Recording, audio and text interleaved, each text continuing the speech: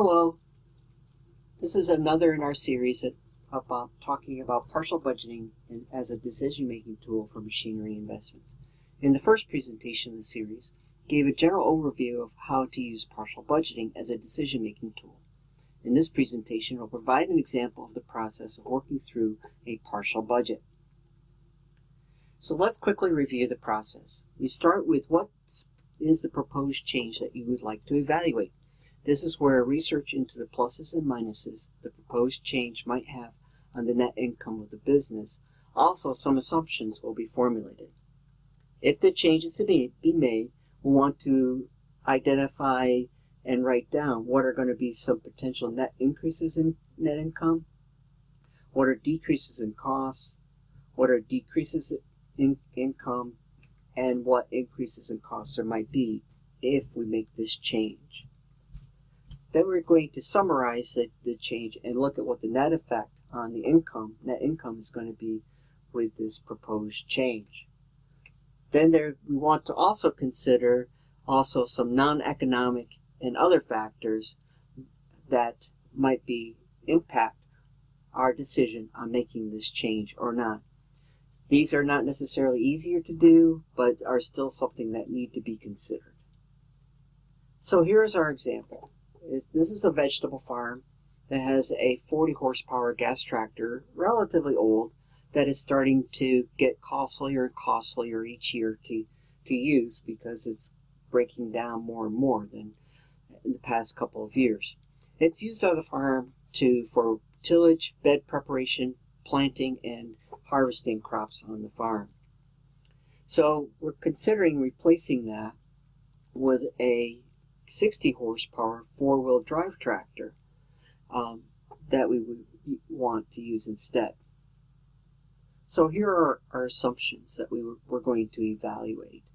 We're going to say that the current tractor is used for roughly 400 hours to complete the certain field tasks that we have for planting, harvesting, maintaining, so on, of the vegetable crops that we grow. The new tractor will only take 2 hours to do, though. This is based on some of the work that we did to look to see at online tools what would be the field capacity of the old tractor, what is the field capacity of the new tractor, and it routinely, consistently came up that the new tractor would probably take half the time to do the same tasks as the old tractor. Now, if you want to be conservative and say it's not going to take quite half as long, that's fine, but this is an example, and so we're going to say in this example that it is half, and that's what we're going to base it on. So there's going to be a labor savings that we have, and there's going to be machinery expense savings as well. Now the old tractor will be traded in, and the net amount that we owe after that will be financed. So let's talk a little bit more about to calculate thinking about calculating labor savings. Okay, as we said, we estimate that there'll be savings of 200 hours. Now we're just comparing the tractors being used for the same task. The old tractor and the new tractors being compared for doing identical tasks. The tractors may have been used for other things on the farm, but we're not looking into that with this example or through this thought process for this partial budget. So the hourly rate that we used for those 200 hours was $13 an hour. Why? Well, this is a semi-skilled employee or yourself, so you should be paying yourself. But somebody that's operating this tractor has to have some skills, especially when they're using some type of implement behind the tractor. And this also includes the employer costs such as wages, workers' compensation insurance, Social Security, and Medicare. So let's actually get into looking at the 4 compartments or the 4 parts of the partial budget. If you recall from the first screencast, we start off here. We're starting off with identifying any increases in net income. At this point, in this first go around, we're not really identifying any increases in net income, but we'll come back and revisit this as we talk about our second run through the partial budget. How about decreases in costs? Well, we've already said that we've identified 2 big factors that are going to decrease in cost. One is labor for similar field operations, and that is calculated out to be $2,600. And then we're also going to have savings in tractor operation costs as well, in fuel and lubrication and repair and maintenance. So our total decrease in costs is going to be $3,178. Now, can't really think of anything at this point that would decrease net income. Hopefully this change would not change the quantity or quality of the vegetables that we're producing, but it's possible in your scenario and something that you may want to consider if there is any potential for decreases in net income. However, we are going to have an increase in costs.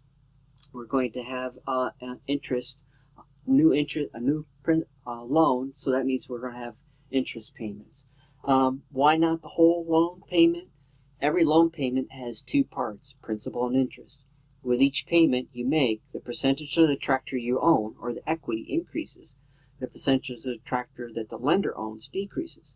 This change will be reflected at least once a year when we prepare balance sheets. Interest is an expense for the business. For the sake of this example, the total interest was divided by the total number of years the loan was for. The total term was for 5 years. So the average interest payment per year is listed here. So in summary, we look at to see what increases net income, and we see that we have $3,178 of items that increase our net income, and $474 which decrease our net income. So the net change is a positive $2,704. Is that good enough? Is that enough of work to decide that this is indeed a change we would like to make? Maybe, maybe not. Let's kind of go back and revisit some of the other considerations and maybe refine this, or at least share ways to refine this. So other considerations. Basically, in this example, we talked about things that hopefully were fairly quantifiable. We can, through online resources and otherwise, look at field capacity of the tractors and the implements that are being used and be able to tell what those potential labor and machinery equipment savings were going to be. Something that's less quantifiable and something that you yourself have to be thinking about, well, could there be changes in crop yield? Could there be changes in crop quality as well? Hopefully there would be, with being more timely, with planting, harvesting, caring for the crops. This will lead for increased yields and hopefully or quality. Where we need to go and is try to start to figure that out is to look at your financial records and production records to see if we can tease out or glean any information to be able to make those assumptions on any increases in net income. So other non-economic factors that you might want to consider would be less hours worked in a day, or the tasks are getting done. Over the growing season, you're using less time to do those particular tasks. If you have labor that are doing the task, maybe that's not as important. But if you are the owner and operator of this farm, having to take less time to do the same amount of work has some value. How do you put a dollar value on it? It's very difficult, but that's something else to factor in to the decision-making process when you're looking at this. Also, ease of doing these tasks. Newer tractor may have features that make it easier for you to do these tasks as well. So again, revisiting this, we're not really sharing any changes here in the net income, but once again, after taking into an effect that yes, you went through your records and looked to see that we could possibly have an increase in income. If you choose to put some type of a value on quality of life or other values and add that in here, you're free to. That it's your partial budget. You can do what you want.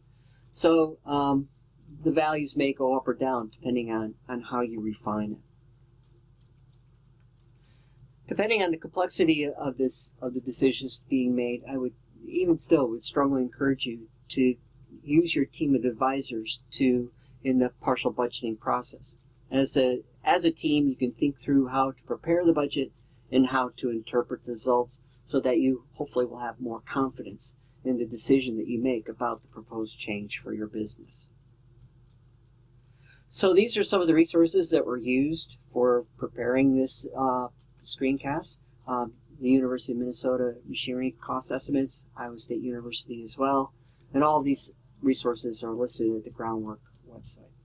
We'll be having at least one more screencast and doing one on a piece of equipment next, and so I hope that you'll come back and view that one and also visit the Groundwork site for other resources as well. Thank you for listening, and best of luck to you.